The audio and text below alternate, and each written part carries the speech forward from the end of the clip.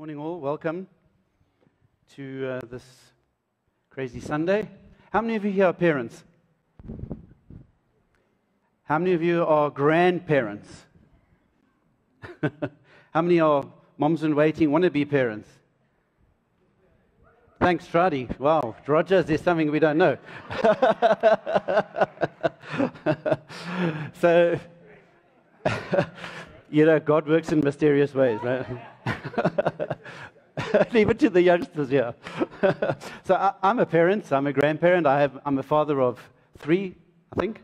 Got 2 girls and a boy, and I'm a grandfather of 4, grandson and 3 children, and I have 2 bonus daughters, one of them who played on the stage. Well done to the band today, right?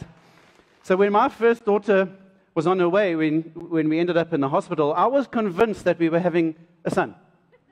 In those days, there weren't 4D scans, there weren't even 3D scans, I think they were 1D scans, and they weren't very accurate. So you saw an arm, and you thought, oh, that's a toti, he's going to be a boy. So that was the right thing to do, right? But that was the clarity that we had. So we were waiting in the delivery room, and there we are, and my wife's in labor, and out comes this child, and they say, congratulations, Bruce, you have a daughter. I said, no. No, check again, please, because this has got to be a son. They said, no, we're the professionals here. We know what we're doing. This is definitely a daughter. And they hand you this child, and I had absolutely no idea what to do. No idea. They handed me a daughter. I was expecting a son. I was prepping in my mind a son. If they'd given me a son, I could have given him advice immediately. Like my boy, when you get on your bike one day and you take a corner, you need to lean. Because if you don't lean, you're going to eat dirt. And yes, you're going to ask one day, but it's okay to try and pee over the neighbor's wall. That's fine in my house. That's all good, And never ever support the Blue Bulls. No, that's the kind of advice that I would have given him. So they hand me a daughter, and I'm like, actually got no idea what to do. And then they give you the kid, and they say, go home. Take this child home. Off you go. That's it. It's like, I think back on my life, back in our days, we had to get a license to get a dog. We had to get a license to feed my iguana. Like it needs to be fed grubs, and it needs to be do this. I had to get a license to fly an aeroplane. I had to get licenses for stuff in life, but they just give you this kid and they say, good luck. No license required. They don't give you any advice. It's just like, there, off you go. More recently, Alicia and I, with this COVID thing, we had to modify our house because everyone's studying from home, and the girls in their bedrooms needed desks. So off Alicia goes and she buys their desks, and they're all flat-packed. And they come with instructions and a tool. A desk came with instructions and a tool, but you leave the hospital, nada, nothing. You haven't got a damn thing. And then you get home, and you've got to try and keep this child alive. Afterwards, when my children grew up a little, they had this thing called a Tamagotchi. I don't know if you remember a Tamagotchi. It was like a little digital child or an animal or something. And I gave them each one. I said, okay, you go and try this. You see how you do with this. And so the journey starts. This parenting journey starts. And it starts as follows. Dale and Geordie sitting in a tree. Kissing. First comes love, then comes marriage, then comes baby in a baby carriage. Sucking his thumb, peeing his pants, doing the hula hula dance. That's where it starts. And we are beguiled in this love story, the story that's unfolding in front of us. And there's no manual. There's no manual for this. You guys have no idea what you're getting yourself into. You've got no cooking clue, just like I had no idea. There's no manual. In the 60s, along came Dr. Spock. Who remembers Dr. Spock of that era? I was raised on the manual of Dr. Spock, Dr. Benjamin McLaren, I think McLean Spock. He had some wisdom, and that was the book of choice back in the 60s, how to raise your children. And basically, he was telling people, the basic premise to mothers was, you actually know more than you do. In later life, I've come to realize that there is another book on how to parent, and it's called the Bible, Bible. Basic instructions before leaving earth. Bible. Bible. That's what my Bible stands for. The problem I have as a technology guy, there's no flow charts, there's no if-then statements, there's no diagrams, there's no branches out. If this happens, do this. And it's missing. Even in my Bible that I read, there's nothing like that. It doesn't even organize into structures, some parenting like groups. You know, if your child does this, or if he's sick, or if he's going through, there's no categorization of this kind of stuff in the Bible. There's not even a parenting section that you can skim through and try and get some advice that I could find. Instead, what I did find is that the Bible offers something completely different. Completely different. Cover to cover, it introduces you to the parent who engages his children, who loves on his children. And we get, when you read through Scripture, to watch him parent. How awesome is that? So there's no sections, but there's the heart of the Father. And reading the Scriptures, you will see exactly what he does. And our challenge is to emulate that in our lives, in our families. How to relate to our kids is what's important to him. It's all about relationship. It's all about relationship. Scripture's got a lot of principles, I think is the right word, right, on how to do it. It doesn't give you that exacting Dr. Spock thing. If he's got measles, do this. And it's a holistic overview, and that's what I love about it. Proverbs 26, verse 7. Are we up? Oh. I put that in, not for the faint-hearted. Proverbs 26.7. Like the useless legs of one who is lame is a proverb in the mouth of a fool. It's like trying to find that one solution, that one thing. Tell me how to parent. There's this one thing, you've got to do it like this. It doesn't exist. It's like that scripture says, trying to find something. You're speaking like an ID10T. I think we call it in the IT terms, right? To be polite. There isn't one. However, our hope is found in the one parent. And those analogies that it talks about in Scripture about parenting, him parenting us. That's what it's all about. And that's what we should be doing. Here's what I found. I found my teaching ground, my learning on how to be a parent. Where do you think that started? At home. We went through a series, what was it called? Emotionally Healthy Spirituality in this church, right? And then the big words that stuck out for me, I gave it a title, was this thing about your family of origin. Where did I came from? What was I subjected to? Where? And that's where you learn. Your parenting styles, you learn from your house of origin, your home of origin. And that's where you pick up. And that's how things were for you. Sadly for many of us, and certainly sadly for me, my parents were from the post-World War II generation. Imagine what that household looked like, with fathers that are missing, mothers that are being moms and dads, and there's war going on. There's absolute chaos in your house. And my particular scenario was, my dad was born into this world, and just like I was expecting another kind of child, I was expecting a boy, my father was expected to be a daughter. They had no scans in those days. So out pops Richard Kingston Askham, and his mom said, no, I wanted a girl.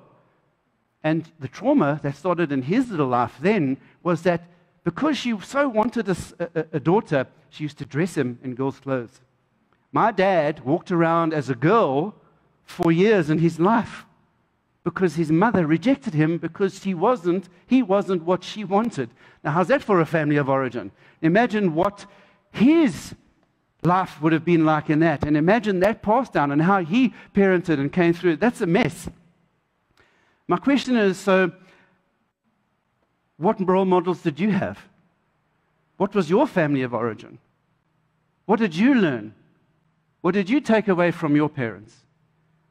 And the challenge to us as parents now is, what role model are you being for your parents, for your kids? Because they are going to be little mini-me's one day. It's true, no? You can identify. Who can identify with this? I grew up in an Afrikaans community. I was born English. We were born in an Afrikaans community. And at an early age, the different cultures and the different ways of parenting became very eminent in my life, very prominent in my life. we had it pretty easy, besides my dad that wasn't around and always working and all those kind of things. My mom, who had become mom and dad and used to, can I say the word bliksem? Used to hit us a lot with like even a shambak. You know, it started off with slippers, and then it went to belts, and then it went to wooden spoons with a happy face and a sad face, and then it, you know, we got all the tricks, Mr. Happy or Mr. Sad. What do you want, Bruce? You know, it's like, I always got Mr. Sad. Anyway. And then it progressed on to belts, and mom used to go and get my dad's belt, and it ended up with a shambak. I tease you not.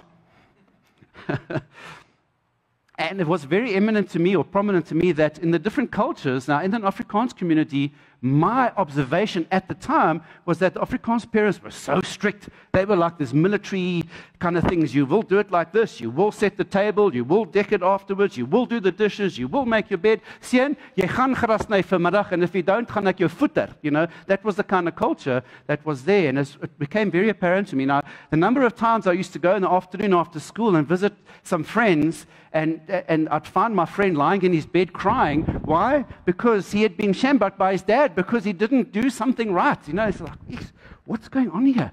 And I thought my stuff was bad, you know. My dad wasn't there. His dad was there, but he wished he wasn't there. You know what I mean? It's that kind of whole dynamic, you know. And then, more recently, those of you that are doing the wholeness course, who's doing the wholeness course? Pretty awesome stuff, eh, so far. And one of the takeaways from the more recent thing is that analogy between father, mother, and siblings relating to, so your relationship with Father God is akin to your relationship with your father on earth. And oh my father wasn't there. My father was away. He was in the army. He was in the commandos in those days, whatever it was called. He was out working at NASA at the satellite tracking station. He wasn't around. So when I became saved, I had a struggle with this concept of a father, caring, loving father in heaven. Dads, how are you being in your home? Emulate Father God. The next one was your mother figure. And it's akin in this wholeness course to the Holy Spirit. And my mom was this military disciplinarian. She had myself and my brother Grant. Oh my God. And we used to fight. You know, how he had children, to this day, I still do not know, because one of my favorite things was to give him a hoof every time we used to fight. That was our reality. We used to fight like cat and dog. He used to throw knives at me, and I used to miss, and he used to peg into the side of the cupboard. That's how naughty we were, you know. And no wonder there was a shambak. You're right. So now the Holy Spirit steps into my life, and I've got to, you know, he's this caring, tendering. Has it fallen off? No, it's there. Okay.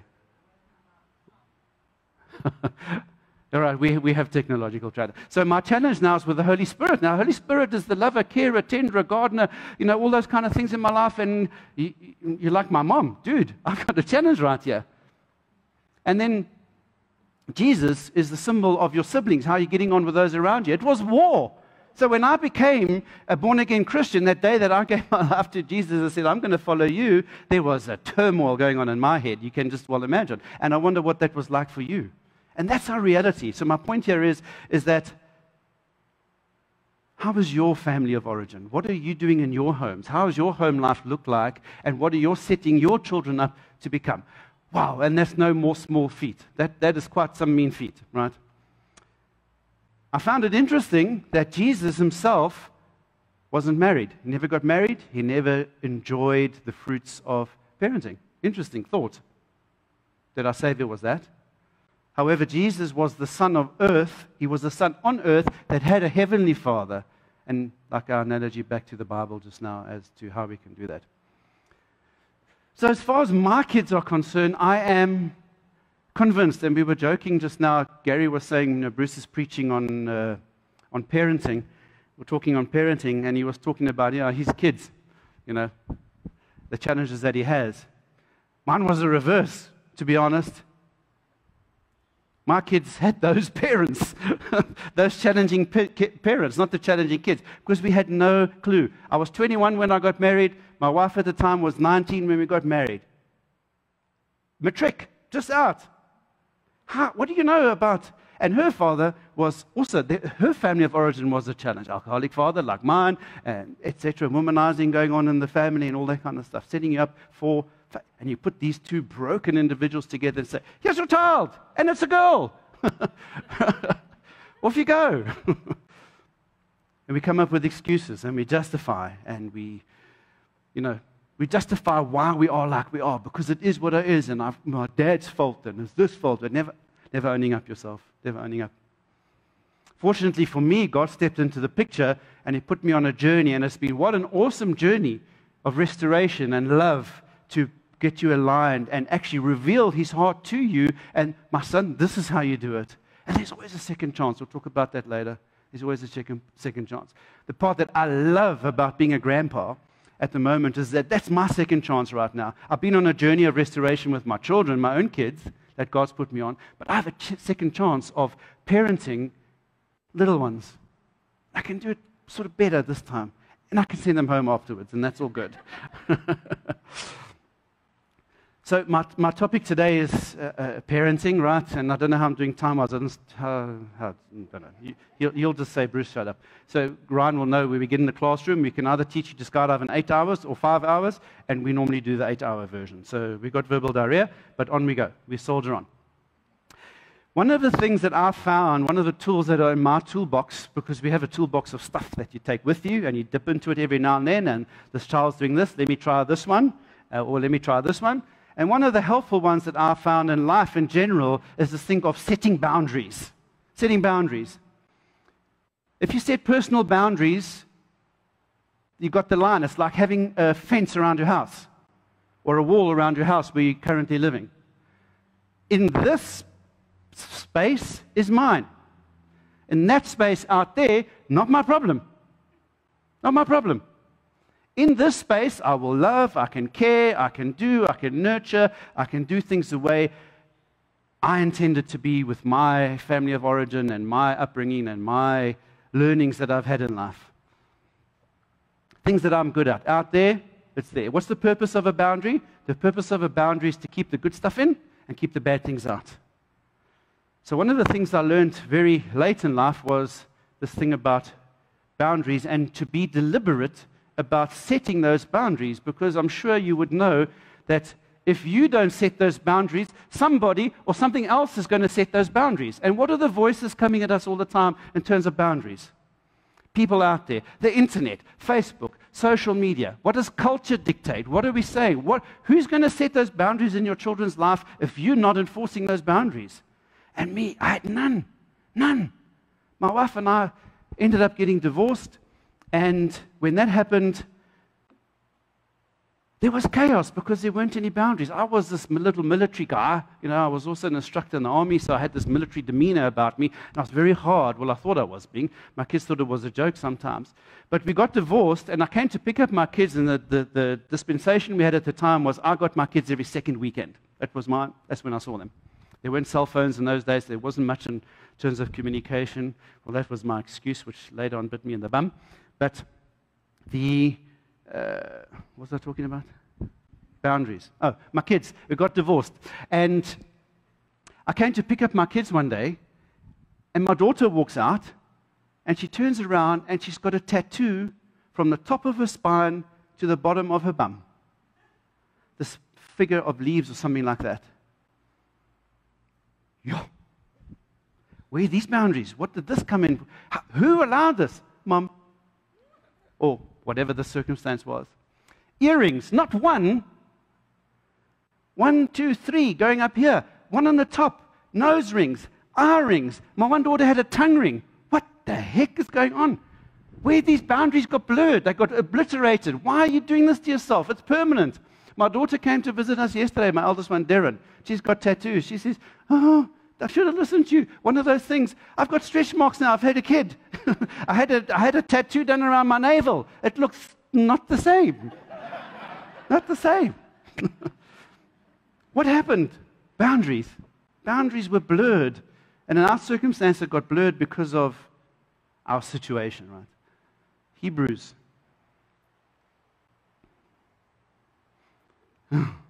You can do it for me? Thank you. Hebrews. In order to run the race well, we need to shake off the things that keep us from reaching our goals. Shake off, parents. Shake off. It's you and your wife. Be in agreement.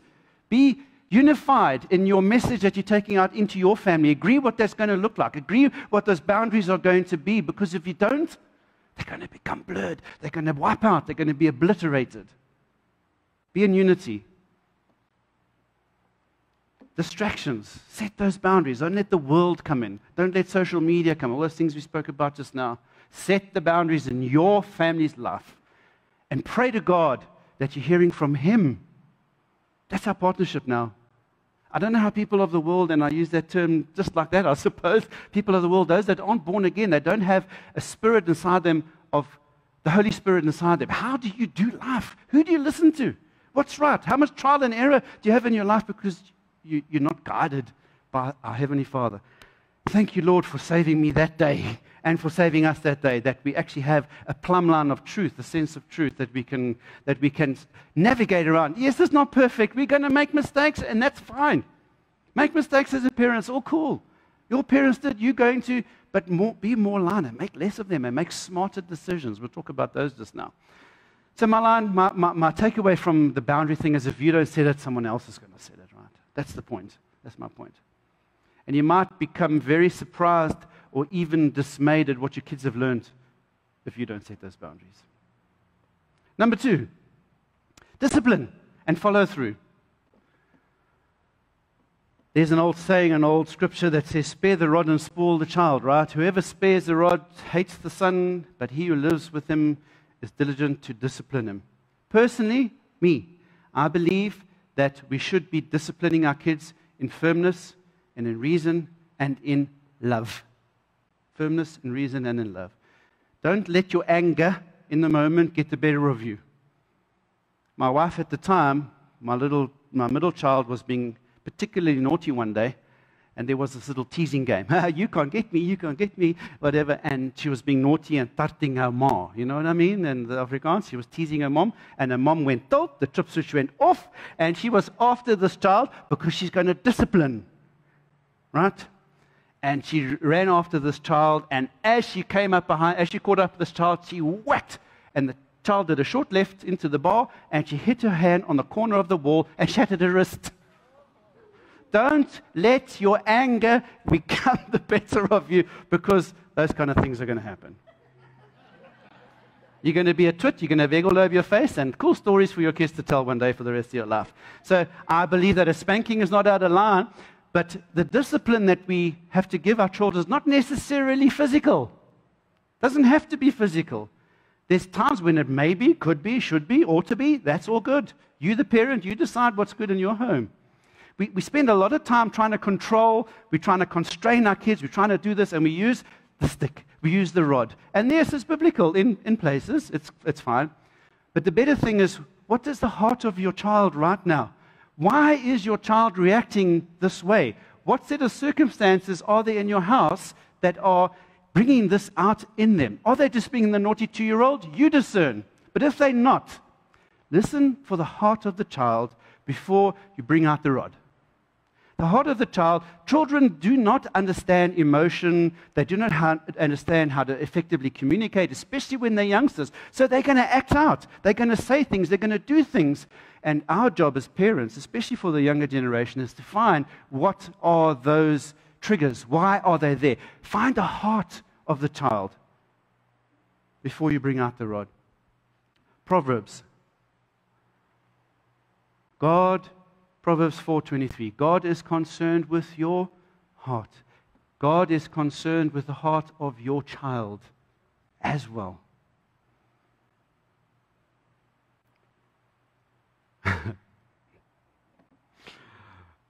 My kids, 3 of them, bless their souls. I hope they're not listening to this because I'm going to get lambasted. But anyway, I had one of those moments where my own trip switch went off, and I said, "Now, genoeg is genoeg." And the story I was reminded yesterday by my daughter was I bought them a slip and slide, those crazy things from hell that you can break bones and laugh about it, okay? And you lay it out on the lawn, and you wet it, and you go skedaddling, and you whoop, and hopefully you stop somewhere, and you get roasties and all that. And I bought the kids one of those and had it in the garden. And my rule was, because I'm trying to put boundaries in place, kids, you play this thing, you pack it up after. That's part of your job. I've spent I don't know how much bucks it was in the day, 300-400 rand on this killing machine, it's a fun machine for you, and you put it away after. Guess what happened? Next afternoon, I get back from work, and the thing has been devoured by 2 boxers that we had at the time, boxer dogs. They were sprinklers now, they weren't slipping. It was very rough. You would get roasties on them if you went down. So my trip switch goes off, and I come. No, Pa, this is what's going to happen now. The Afrikaans comes out in me, you see, as it does on occasion when my trip switch goes off. And I say, come. And the closest thing I could find was my slip-stop. Now I said, all right, all 3 of you are going to get 6 of the best. But it's going to work like this. You're going to bend. I'm going to give you 1. You then go around to the back of the queue. The next one, 2. You go around to the back of the queue, 3. And I did this repeatedly, doing the circle dance. And I thought I was being so strict. And I thought I was really, because it was a hard plucky. It wasn't one of these softer ones. You know, I thought I was dishing. They were in their jammers, so it was also thin, you know. So I thought I was doing the right thing. And I'm whacking these kids. Only to find out later years, they actually thought it was a joke. And they laughed at me, and they still think it's a huge joke, you know. But in my trip switch went off, control your anger, control your situation, and do sensible things. That previous scripture about being a fool, don't be a fool. And maybe that was foolish, maybe it wasn't. If your child knows you are fair, you're not going to lose his respect. If you're fair and consistent all the time, make sure that the punishment fits the crime. Don't whack your hand off on the wall because she dropped a cup of water, for example. You know? Even the youngest of kids have a keen sense of justice and what's right and what's wrong. It's innate in us, right? So they know. They know when things aren't again. Point number 3. We still got time. Envisage what your child can be. Know your child. Each child is an individual person and should be treated as such, as an individual. Each child of God is an individual, and God treats us individually. So we ought to extend the same to our children. You see this often in business, where the business management come and they say, HR department, and here's a big brush. Whoosh, we're all going to paint you all with this brush, and that's how things are going to work here. And that's good and well. But each individual person has got their own dreams, aspirations, challenges at home, where they want to be in life, how long they're going to be with the company, and. And that's where my wife, Leisha, where she shines in the space as an HR, because HR, the traditional HR is, how many days leave have you got, and what contract, and all the admin, and no one readily looks at the heart of people in their organizations. Someone like Leisha steps into the picture who has a penchant for people. They've got a business of 40-odd people, and she's making a huge difference. Why? Because she's applying that principle of envisage what that person can be in business. Same for you as a parent. Try and find the heart of your child and treat each child as an individual, because they are. In God's eyes, they're individuals. So, you've got a nerdy or a geeky child. Dad, be a nerd or a geek with that child. Dad, you've got a child that's vaarwillevrachtig and he wants to go and race motorbikes and jump out of there. Dad, go and do that with your child, because that's the individual care and attention. Each one is so different. Someone needs TLC. Someone needs to rough it. You get the idea. Treat each child as an individual, and that would get you the right way, even if they are nerdy and geeky. My problem with this was, my eldest daughter, Darren, she says, in school she loved history. And in my mind, somewhere along the line, I had realized or heard that lawyers love history, because if you love history and you have a penchant for history, what are you going to do? You're going to remember dates, you're going to remember court cases, you're going to do all those lawyer things that lawyers do. So, Dad, what should I become? A lawyer. But don't worry, my child. You've got history. You've got this thing waxed. You can become the best lawyer in the whole world. Yes, I'm parenting 101. You telling my kid and forcing her down this road. She signs in at UCT. She does 1 and a bit years of law. Hates every moment because there's a massa mathematis and all these kind of Latin phrases that's not history, but she's got to know all this stuff. I helped her and encouraged her down the wrong road. If I'd known my child, which I do now, she is an artist. She has a penchant for painting and sculpting and drawing and telling stories. That's my child. But this dad, at the time, law. Because you're going to achieve. I didn't achieve that greatly in my life yet. I had a problem with that previously. You know, you try and you're going to die trying to do all this kind of stuff. And you're not going to be like me. You're going to be a success. Go and make a success of your life and go and do all the things that I couldn't do. Careful. Careful. What are you doing? I'm not knowing my child. I'm not helping my child. I'm not coaching, guiding my child into what their gifting, what their calling is, and what their alignment and God's plan is with them. Because I wanted it my way. Be careful. My takeaway from this point is be careful what you do, because every child is a gift from God.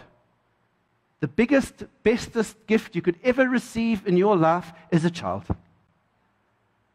Love on them, treat them the way God would, and don't do the fatherly, motherly, brotherly, community thing for them. You're going to be just like your uncle so-and-so because, no, maybe that's not what they need, what that they want. Get to know your kids. The next one. Did I put the scripture up? Psalm.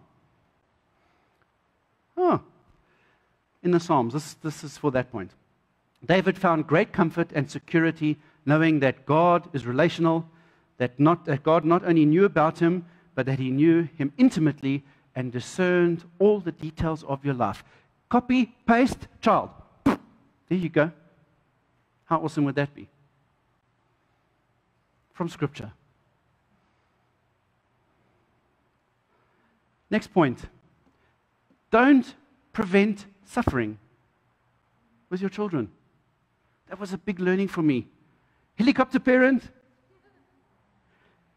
Helicopter parent. Do this, don't do that. Oh, hovering over them, preventing, curbing, curtailing. No.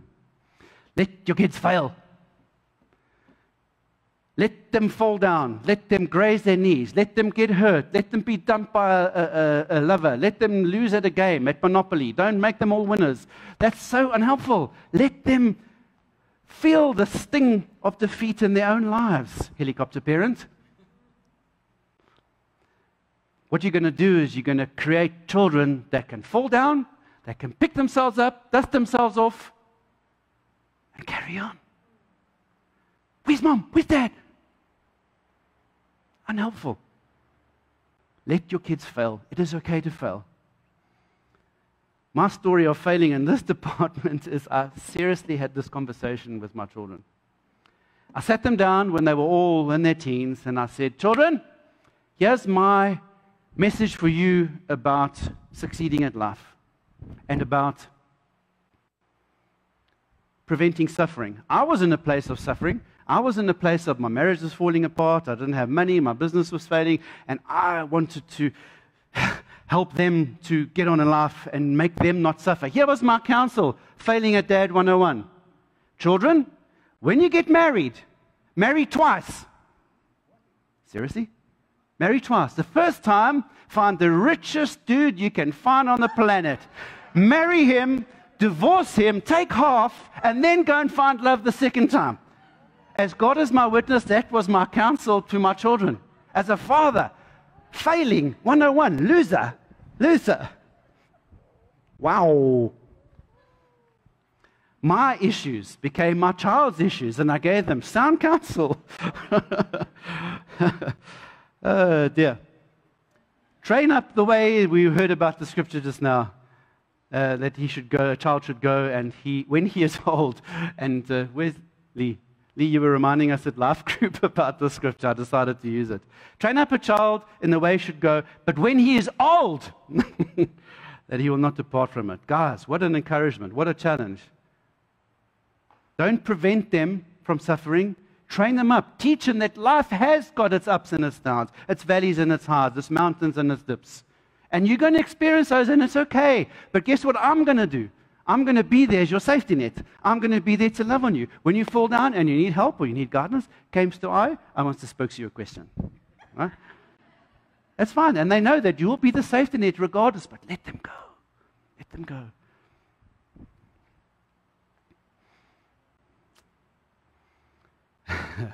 Another thing that in the same topic was in preventing pain is never lie to your children.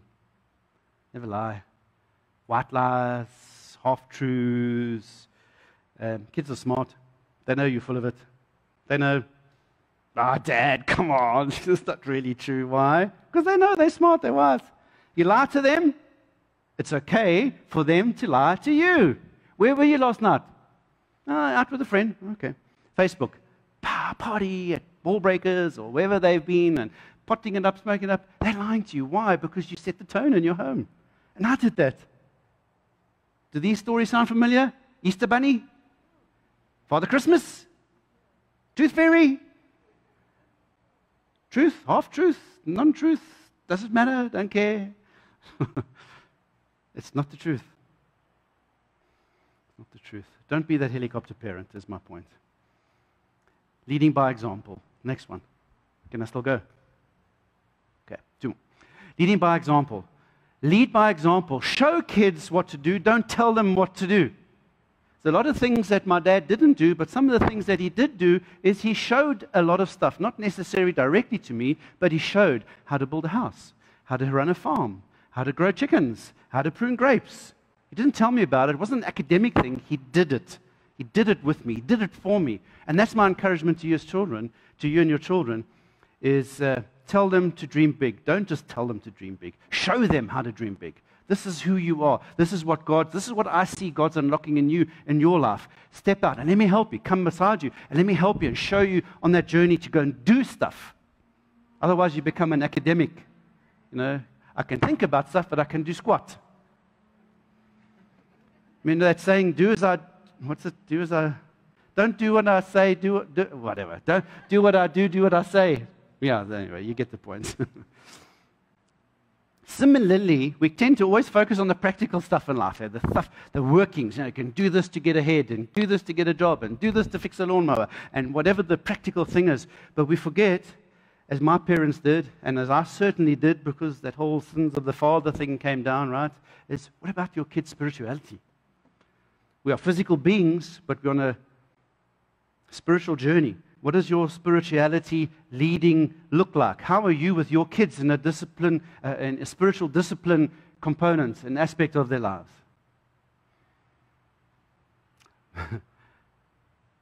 Mine was extreme. My little son, Ryan, I grew up as a fighter. I was a little English boy, went to an Afrikaans school. Then I was an Afrikaans boy that went back to an English high school. And Dell and I shared the story. And I became this fighter. I even took up boxing lessons because I was going to blixen anybody that tried to tell me what to do or that came in my space, because that's the way in my culture, my family of origin was. It was that fighting talk, you know. It was that. So my son grows up and I say, you've got to learn self-defense, my boy. You've got to learn how to defend yourself because the bullies are coming. And they are. Maybe I was reflecting on my history, but they are, and life is like that. So you're going to do karate. You're going to do karate. And off he goes as a little, 5-year-old, white belt. And a couple of months or years later, he's got a yellow belt, and I don't remember all the colors, a brown belt, green belt. And eventually he became a junior black belt. And here's this oak doing katas and kicks and styling and going to competitions and knocking the heck out of people. And yes, and I'm on the sideline really because he can defend himself. God steps into my life, and I become born again. And I have a mother that's on one extreme of spirituality or Christian walk. And my boy, Bruce, my mom says to me, you know that karate, where's its origins? It's in the East. And she goes off on this whole bent, and I absorb and I acknowledge this. It's not from God. It's not, it's not good for my child. And here's my little boy fighting his karate. And I come to him, and the next day, he's won a competition. Next day I say, my boy, this stuff is bad. Like, I mean, B-A-D, capital bad. You are to stop it because it's setting up for spiritual failure and it's demonic and all that kind of stuff. And my boy's sitting, Wednesday, Thursday, Friday. What's going on now? Like, Dad, you wanted me to do this. And now the next day, nada, stop it. Consistency. Consistency in leading by example. Know your stuff. Research your stuff. Help your kids properly. Don't do this. Teach your children to love God and not to love men. That will help. One of Gary's saying, if you give a child a deep and abiding faith in God, it can be his strength and his light when all else fails. Tell them about Jesus. So parents, when you're parenting, leading by example, practically, good stuff. Spiritually, even better stuff. Do that for your kids. And again, I don't know how. Lastly, I'll land with this one. Don't be hard on yourself. You come with baggage. You come from a family of origin. You've got stuff that is yours, that is ingeënt. It's etched into your being because of where you came from. You learned from what you were subjected to. You learned in the school of hard knocks on how to be a parent. There's no manual, like I said. And if your journey was anything like mine, I came to Christ later on in life. 2000, so 2003, April Fool's Day. God was got a sense of humor. April Fool's Day 2003, He saved my soul. Because these stories some of them are pretty hectic, right? Don't be hard on yourself. Forgive yourself daily because you are not perfect. You're not Jesus. You're not going to win at everything. You're not going to be the absolute bestest according to Spock, even according to the Bible. A lot of stuff you're going to wing it, and don't be hard on yourself. Know that you are just human. Give yourself space to grow as a parent. Give yourself space to grow as a grandparent in this season of your life. One of the big things is to admit your mistakes. We duff it on a daily basis. Imagine the heart, imagine the atmosphere and the vibe and the culture you're putting in your house when you duff it and you say, I'm sorry. Not do what I do what I say kind of attitude. Be the first to own up if you've made a mistake. You've got stuff in our lives. We've got deep, dark stuff. We've got hard stuff. We've got all those kind of emotions that hang. Kids see it. And if you're free and fair and open with your communication, guess what's going to happen? They're going to be open, free, and fair with their communication back to you. Why? Family of origin. Because that's how things happen in my world. That's how things happen in my home. That's how things happen in my life. I made some bad mistakes, and I'll end with this one with my children. Somewhere in my life, I heard a story of teaching your children how to swim. And that if a child ends up in the swimming pool, they will automatically roll onto their back, their head will come out, and they will goof to the side and cling onto something. Ha! I'm standing by the side of the pool. My wife wasn't there at the time, thank God, because I would have been shot. My daughter, Nicole, the middle child, she's got middle child syndrome. You know what that is, right? Out of the three. And she's like scared of the water. And Dad steps into the picture and picks up my child and tosses her into the pool. Swim! And I watched my daughter drown, or drowning. She didn't drown. I was there to save her. There was no way she was going to drown. But imagine this child being tossed in the water with her parent thinking out of good intentions, I'm going to teach her to swim. And all I see, gluk, gluk, gluk, gluk, and there's water over her and his face. And she's like, in your mind, you're seeing her lipping. It's like, what are you doing, Dad? What are you doing, Bruce? Trauma invoked in that child's life still this day. To this day. Why? Because I was that fool. I didn't have the tools. I didn't know what to do. And I blamed it for years and years and years on my family. Dad's fault. Mom's fault. You made me like this. I didn't own nothing because I was perfect. Number 7 on the Enneagram, right? We do nothing wrong. We're in charge of everything. We go. The lesson there was, well, the scriptures there's many. There's many scriptures of not being hard on yourself. The learning for me there is, I was always told, cowboys don't cry. Suck it up, move along, cowboys don't cry. Later on in life, I learned that cowboys maybe don't cry in front of their horses. But they do cry. And what I've subsequently learned is that powerful men do cry. Because you're in touch. You're in charge. You're in charge with your emotions, your physical. Guys, in particular, we've got chromosomes. Do you know that? Chicks have got 2 X's, and we won't talk about our X's, but we've got an X and a Y. We've got an X and a Y. So we've got male hormones, chromosomes, and female. We've got Y. So get in touch with your feminine side. It's okay to cry. I think so. I do it a lot. I'm going to close there. So, guys, there's hope. There's hope in this. How do you parent practically? How do you parent realistically? God's own kids in the garden didn't listen to him. Adam, Eve, ring a bell? His own kids didn't listen to him. Don't take it personally. There's hope, but there's hope in parenting when you partner with the big dude in the sky called Holy Spirit, the one that comes and dwells in, the one that guides you, leads you. And no matter what mistakes you've made, no matter what mistakes you are making, there is forgiveness, there's hope. If you parent in love, make your base love. And all those pointers in the toolbox, those are my toolbox. Some of them helpful, some of them not. I've got others, but we'll have to do another preach another time on this. And it's even better. God doesn't promise to fix all your stuff, but what he does promise is he commits himself to work with you. He commits himself to work in you with the relationship with your child to accomplish what he has for you in your family. This gives me confidence to carry on parenting, although I duffed it badly. Like I said, world's worst dad 101 before God stepped into my life because I was doing things my way. I did it my way. Don't tell me nothing. I did it my way. Allow God, allow the Holy Spirit into your life and lead and speak from that point. I'm done. Thank you for listening. Thank you for being here.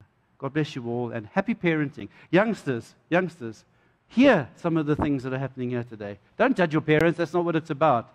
But one day, you too are going to be parents. And keep some of these things in mind. It'll set you up for an awesome time. Thank you.